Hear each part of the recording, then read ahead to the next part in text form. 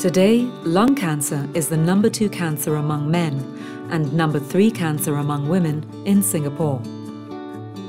Contrary to common perception, lung cancer can affect anyone, even people who have quit smoking and those who have never smoked.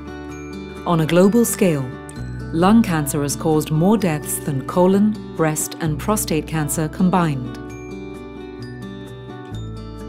Lung cancer can exist in different forms. In general, there are 2 main types. Non-small cell lung cancer, NSCLC, comprising about 85% of lung cancers. Small cell lung cancer, SCLC, comprising about 15% of lung cancers. Besides the traditional treatments for cancer, there is targeted therapy, a relatively new approach to combating cancer.